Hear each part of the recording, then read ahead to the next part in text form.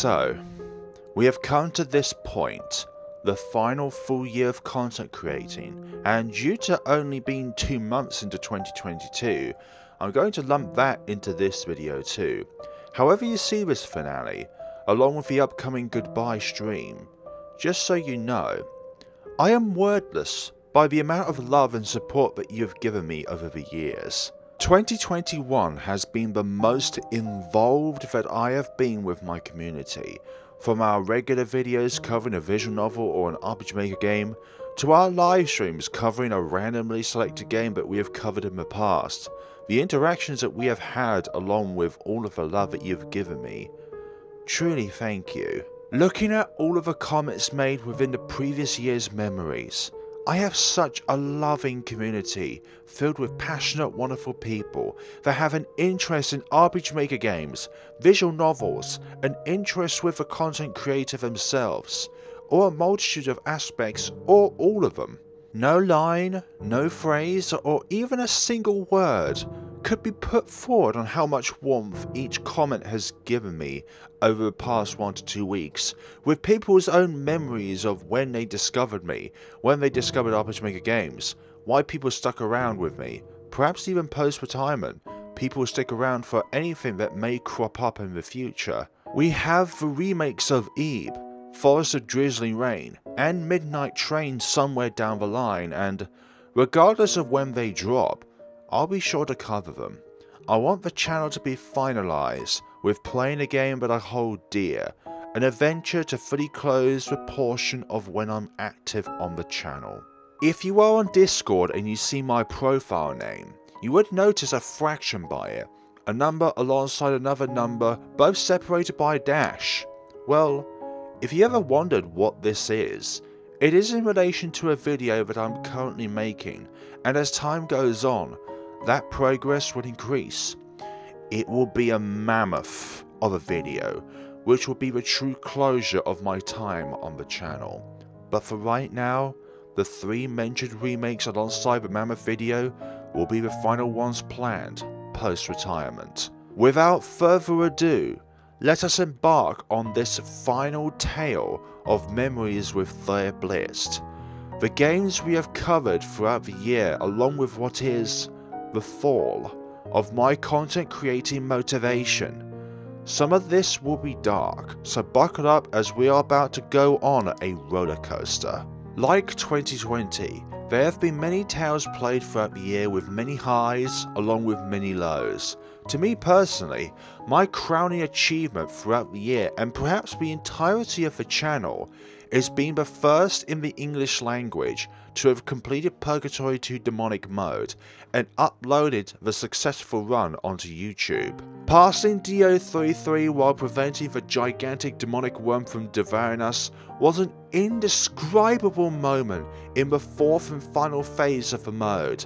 Yes, it only takes 5 minutes to complete the mode, but it's the doing part that is the hard part, and after a lot of hours of practicing, failing, blaming half tiles and buttons that do not work at times, that one successful run made all of the failed runs worth it. Funny thing really, that a year ago on the 25th of February that I completed Purgatory Demonic Mode, following after the completion of Purgatory 2 with the biggest spike for growth that the channel has ever seen, to now on the brink of retirement.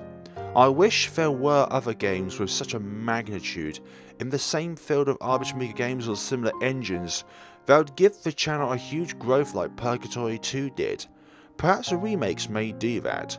But who knows, maybe a certain manly channel would leech all of the community's attention on YouTube with no chance of small content creators to shine.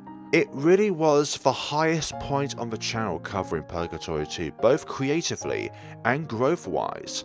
It really felt that I was doing something that was both passionate and the content creation yielding results that I've always wanted. Other games came close like Angels of Death, Misao Definitive Edition with the All Deaths video, but other games I had the passion to content create. But I never got the newfound love of gaining new subscribers with each video. This newfound love though for wanting more subscribers rather than just passion with content creating is a curse, one that has slowly consumed me and my love for content creating, as it has sapped out the passion that I have for content creating without the success of a lot of views, a lot of likes, more subscribers, etc. I wanted success. I wanted more from my creations, and this has not been anywhere more than apparent than in 2021 and 2022. And I am at the very least angry at myself for falling this far down, but at the very most incredibly distraught and depressed for climbing down to a pit of darkness where there's no light at the bottom.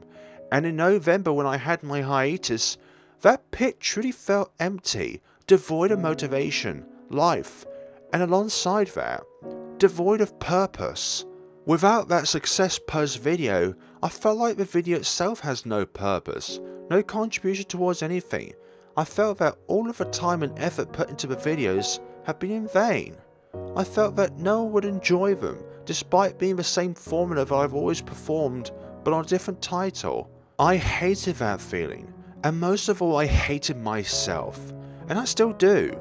I hate myself for becoming like this being that I never was when I first joined YouTube, though for me the catalyst towards becoming this way will be a topic later on in the video.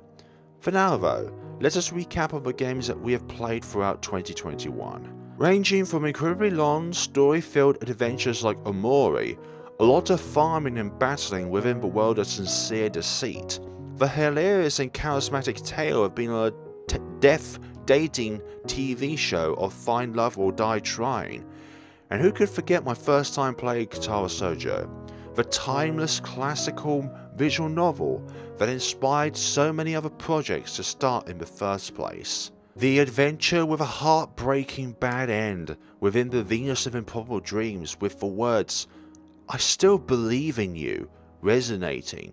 The sweet yet dark tale of Graveyard Girls that ended sweetly in our run. The crazy academy that came to life in Anne. The endless number of bad endings in Bad End Theatre. These, alongside many other tales, really made 2021 a wonderful year. A year filled with many emotions throughout the entirety of each of these stories. Some laughs, some rages, some tears, a lot of happy times. All in all, I have not regretted playing any of these games at all, even if I don't complete them due to an illogical puzzle and or riddle. I have never gone into a game with any expectations beforehand. I dive in with an open mind for the embrace of the game's universe and story, and I adapt myself to that world, the lore behind the game, as much as I humanly can. I only get answers for what I see, what I feel, and what I could get stuck on. In 2021, there have been more games with highly cryptic puzzles than there has ever been before. Many games along the way I had to abandon due to the puzzles and or riddles themselves being incredibly difficult, with no hints to guide the player in the right direction, a process of pressing enter on every tile possible mindset just to advance to the next portion of the game, and repeat the process of interacting with every tile. The pursuing of the solution to some of the puzzles are not worth it in comparison to the quality of the game's story. If a game's story captures you to a point where no matter what kind of puzzles lay in your path, you will want to find the solution to solve that puzzle to witness more of the game's story. Even in that frustration though, I still had fun. I still enjoyed my time playing through the portion of the game that I managed to progress through and progress to. Now though, we are at the point in the video where we will discuss what is the fall of FlareBlitzed. Why are we at this point of the channel where I'm retiring from YouTube? Why I'm fed up of YouTube? Regardless of the reasoning, I still love RPG Maker games, visual novels, etc. But I'm just not going to upload at the very most, and come back here and there at the very least. So let us dive deeper. Thinking about the journey that we have had together, throughout the past 2 years since the start of this pandemic, I can pinpoint 3 main causes towards the channel's demise of growth. The first one, and this is the single biggest factor of the 3, is YouTube's algorithm. the single most luck, external factored element within the success of a channel and its growth is whether or not you appear in the algorithm. If you don't, then your channel is not going to grow. For the past 7 years, there's been only very minuscule moments where my videos have done well, like with the Purgatory 2 series, Find Love or Die Trying series, the Midnight Train series. Aside from these, YouTube just has not favoured the content I produce out at all. And I hate that. I hate how luck is something that dictates the success of a channel, and deep down, YouTube knows that its algorithm is catered towards channels that are large, that are a business. Any channel that gives YouTube the most amount of revenue for their presumably big pockets already is the thing that they are always pursuing. Why help the little guy who will generate us 50 pence at the most when we could put a channel on an algorithm that generates us a huge amount of money? You could say that a small channel has to become big in the first place, but that was within a land before the time when YouTube changed its algorithm, where you could put in a huge amount of work into your videos, captivate the right audience for the channel regardless of your channel's size, to allow you to increase your subscriber count through your hard work that took many hours, along with a lot of love from your audience. Nowadays though, YouTube and its algorithm is built on the basis of how much money you have invested into your channel. How much money have you spent on a promotional team to promote your channel out there? How much money have you spent on artificial means of gaining subscribers through bots and manipulating the subscriber count over people organically clicking on the subscriber count through their own conscious free will decision? YouTube's algorithm is like a tombola drum, with billions of tickets in them, and a channel is selected at random to be put onto the YouTube algorithm. However, to make small content creators be as small as possible, large content creators get 1,000 times more tickets than a small content creator. The tickets that the larger content creators are allocated to are 100 times larger, and to wrap up how unfair YouTube is, they forgot to put the tickets allocated to the small content creators in a bonfire. That is one way of describing the YouTube algorithm, and the main reason why I'm no longer doing daily, weekly, if not even monthly videos. YouTube just does not have the capacity to understand or acknowledge that small content creators will always remain small, because YouTube has no interest in making their algorithm be filled with passion, only filled with channels with a tick on them, verified channels. These next two reasons are similar towards one another. One of them is more for existing subscribers and why most of them are not watching my videos, and the other is specific towards RPG Maker games and why certain titles have next to no attention to them. So let's start with the former. Most of the time, a video of mine has between 1 to 5% views in comparison to the subscriber count of the channel, which you could probably work out mathematically. It's not a lot of views on a lot of videos. 6.7k subscribers means that between 67 and 335 videos are accumulated per video, and on a channel of this size is really poor. One of the main factors about this, and this is something that I've mentioned in the 2020 video, are VTubers. There is only so much watch time available on the internet, on YouTube, Twitch, etc., and VTubers have sapped away a lot of potential views that the channel is getting. And this is not just me, but every other small content creator that is not a VTuber will notice a similar thing since the beginning of the pandemic. The pandemic was something that escalated a lot of channels to start up and become VTubers.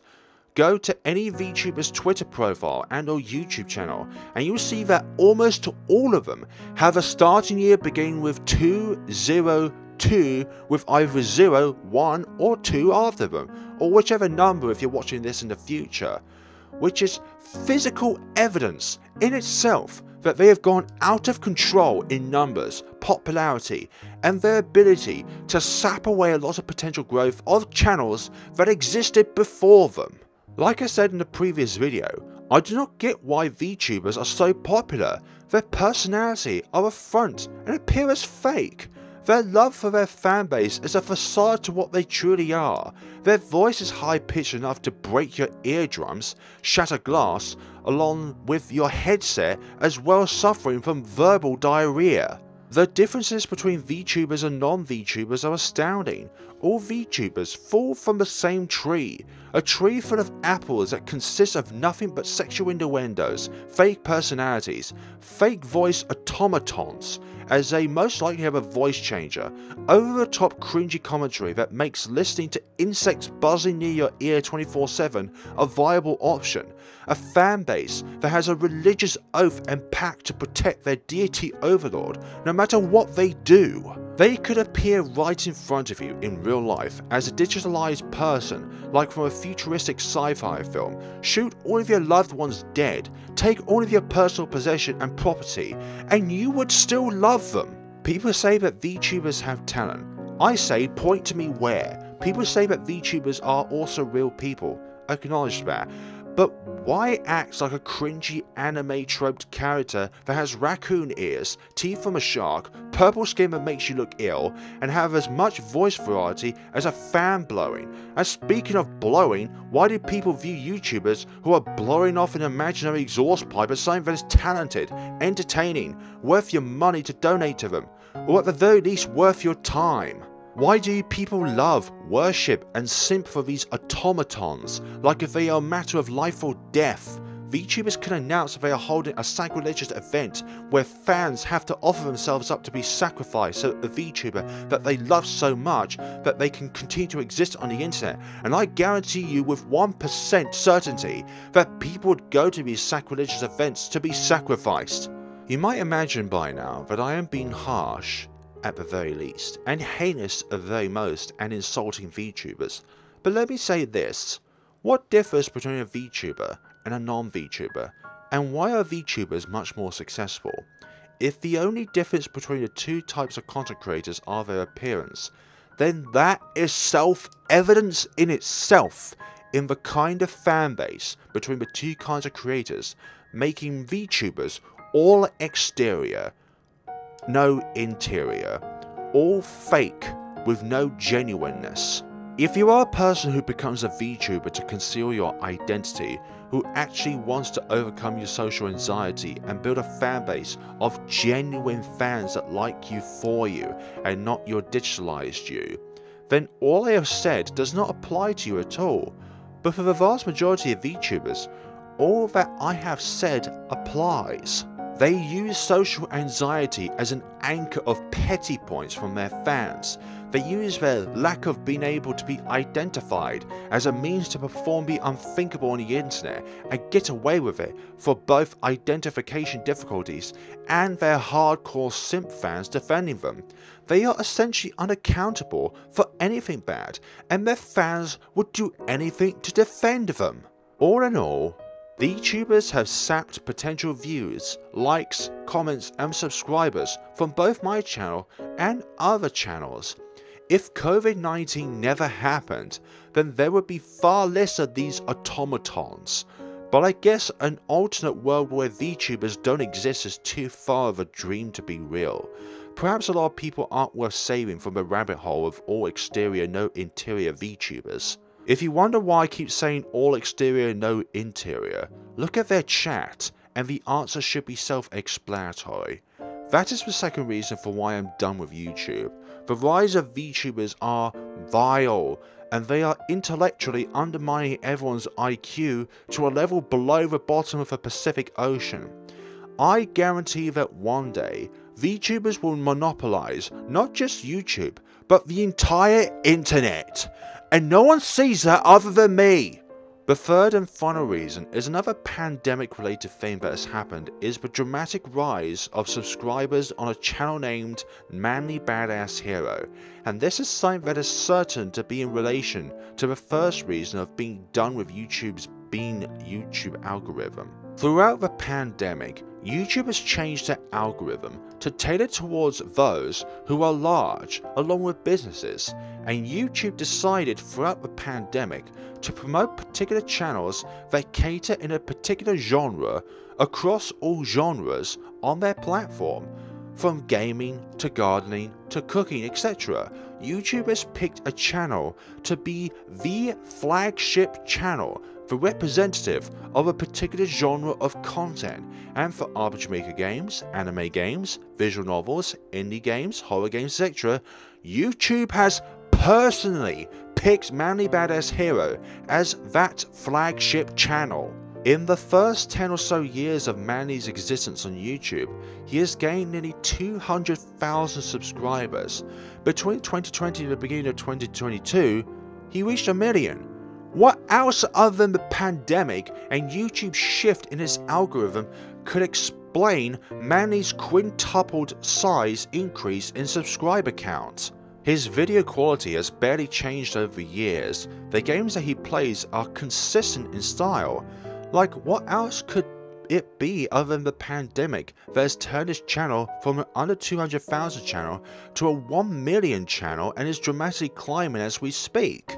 I have nothing against Manly at all, but when seeing a channel like his succeed and not seeing any other channels, including my own, have the same kind of luck when it comes to growth and attention, you can't help but feel that YouTube's actions against small content creators are undermining their ability to grow, and nothing other than intentional. At the end of the day with YouTube, it's whatever profits them the most that garners what channels can grow the most. Whatever YouTube sees as a successful channel will be a successful channel, and I am so fed up at this point. I took a break in November 2021 due to being absolutely burnt out from a lack of progress, including a near no subscriber gain on a day-to-day basis, sometimes losing subscribers daily and on multiple days in a row. The support given by people whenever I'm going through a rough time has been an absolute blessing. I'm sure you have your own hardships on a day-to-day basis that you encounter, and giving some of your time to watch my videos, liking the video, commenting on it despite how difficult times can be, I'm touched by that. Not touched by the fact that your day might be rough, but because I can be a getaway from the day-to-day troubles that we all encounter in our own ways. We all come from different backgrounds, different walks in life. Perhaps a neighbour of yours you don't get along with, and on that particular day, they did something that really hurt you. But that does not keep you down, because you know that behind your computer screen might contain a new video from your favourite content creator waiting for you to watch it.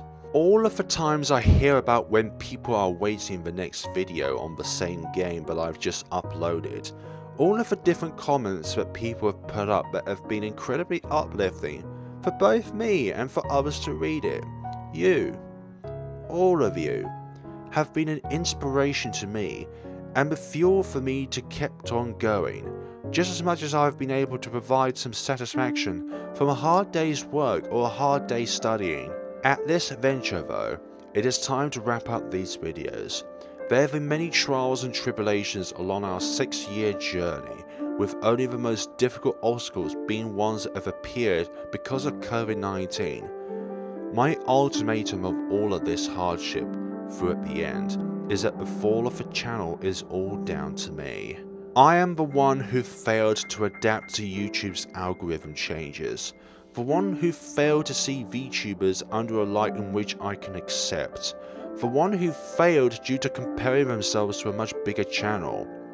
I am the one at fault, and I do not blame you for not liking me as much, especially after my rant again about VTubers. I can only hope that at some point down the line, the popularity of VTubers will decrease, YouTube's algorithm is sorted so that both small and large content creators can thrive. Unfortunately, deep down, I know that these problems will only worsen as time transpires. But a man can dream, and that is what we all hold on to for a better tomorrow. The fulfillment of our dream. Perhaps in the future I will return, when there are more popular games to play like the Eve remake. but I know that Manly will sap the entire community's attention to his channel, so there's no point in making content. But at least I know that I will have fun in those last few video series, knowing that I tried, like a hand sticking out of the ground hoping that someone will grab it and pull me out of the lands of the dead. Thank you for watching, and look after yourselves.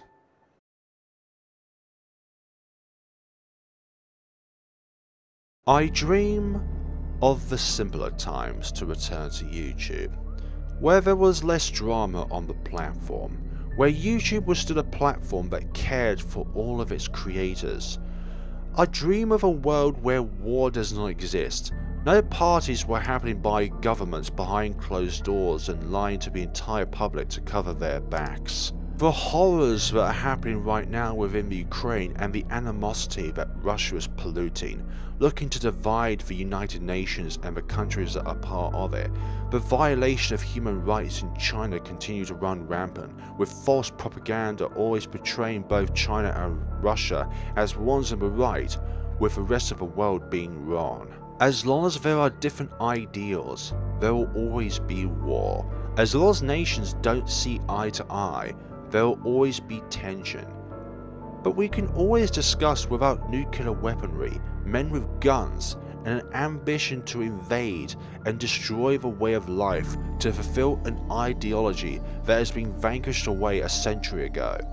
There will always be good and bad on all sides. I highly doubt that the majority of the population wants a war.